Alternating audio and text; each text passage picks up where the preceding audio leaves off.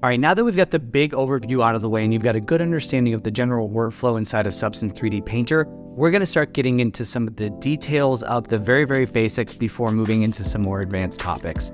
First things first, let's just talk about the overall layout. Like, what are we looking at here? What do we got to work with? So if you're familiar at all with Photoshop or Illustrator, this layout's going to feel somewhat familiar to you.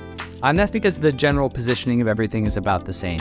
So let's just kind of work left to right, and then we'll cover some different areas here. So starting all the way on the left, you'll see that we've got this panel of very familiar, again, Photoshop tools. You'll see things like a paintbrush, an eraser.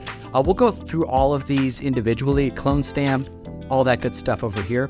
But just know that this is kind of an area where you can be selecting from some basic tools over here.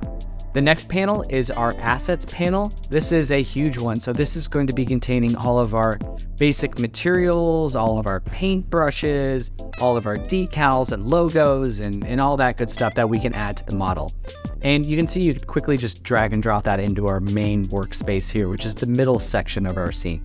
This is going to take up the majority of our screen real estate, and that's because this is where our object is going to live and where we're going to be interacting with that. You can obviously tumble around it. You can look at it from different angles. I can also paint directly on the object, as the name of the software would indicate. So we've got all that going on with us as well. Moving to the right column here, we've got 3 different sections. In the upper right, this is our texture set list. So this Ballman model, which is from the Academy of Animated Art, you can get a free link to download it down below. This asset is just one piece, right? Like it's not super complex. We didn't need to break it up. But if we did into individual components, those would be listed up here. And we'll talk more about that later in the texture set lists demo. Moving down, we've got our layer stack here. So this is, again, very familiar to any other Adobe user. It works bottomed up. So if I put this paintbrush down below the paint, you would see it's hidden. But you can see that this is a simple functionality of one thing happens, then the next thing, then the next thing. So you can continue to build a non-destructive workflow. In the bottom right-hand portion, this is going to be our parameter menu. This is going to be the area where we're going to be changing things like the color of objects, the roughness, or all of those individual parameters that go with any one of our material attributes comes down here. So yeah, the layer stack, the workspace, all these areas are going to be like your main functional areas. And all of this is customizable, but this is just the way it looks out the box.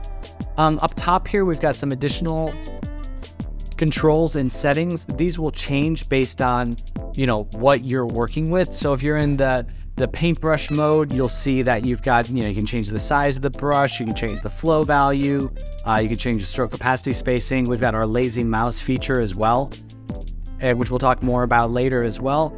And then, symmetry tools and all that.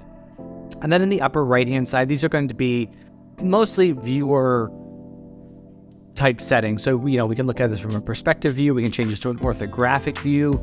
We can also switch from our standard 3D view to viewing the object in both 3D and 2D. So we can see the UV layout side by side with this. And then at the top, we've just got our basic, file, save, export, import, undo, different modes, window settings, viewport settings, all that kind of good stuff going on up here. So that's the basic layout of the software. In the next lesson, we're going to be talking about how you're going to be pulling your asset into Substance 3D Painter, and we'll be able to start creating some stuff from there.